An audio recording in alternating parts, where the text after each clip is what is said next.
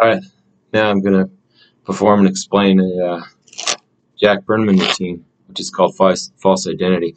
You have a card selected, okay, and let's say this was the card right here, and then you put that back into the pack, okay, and then you show the card is not on the top or the bottom, and we show we're going to do something here with 3, 2, and the Ace of Hearts.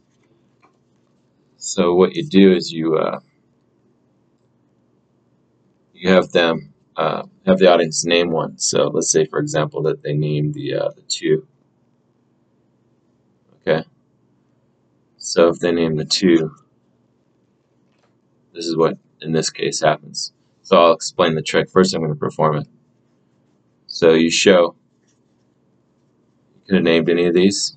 You named the 2. So I want you to hold out your finger, and we show the 2. Now I want you to just put your finger right on top. Okay. And then you just set these down, riffle the deck, a little bit of magic. That simple. It's a really simple effect.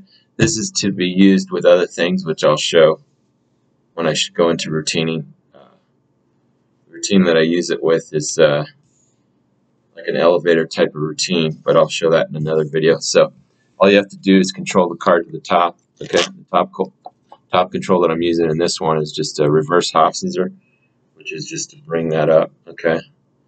Now you could even bring it second to top if you wish, so that you can show it's not on the top or bottom. Now you just moved it to the top. Either way, your favorite top control. Okay. I believe in the theory of gerryanders. Once you put a card in the deck, if you cut or shuffle the deck, in certain instances, that means that you move it. Doesn't matter if they know where it is. It means that you move the position, right? So gerryanders' theory is once it goes in, you know, that's it. It's in the pack. You don't shuffle or cut the deck, and that's it. Okay, so you get it to the top using your favorite method. Now you have the 3, the Ace, and the 2, but you have someone examine them. Now when you take these back, you're going to steal the top card off. Okay, set the deck down. Now what you're going to do is when you set the deck down, you want it to be like here, but I'm just putting it here so I can explain here. You're going to show the 3, the 2, and the Ace. And previously you did a trick with these, like an elevator or some type of effect. Now you're going to show them like this. What happens from the back is your thumb is going to move this across. You don't move it yet until they name one, because if they name the top one, if they name the 3, then you're in position with your double there. Okay. So if they name the 3, you don't do anything. So you don't start to do anything just yet until you say name one, Ace, 2, or 3. If they name the 3, you're already in position, right? If they name the 2, when you're showing them like this, because you're telling them to name one, your thumb is just going to line up. You're going to line up by sliding this across.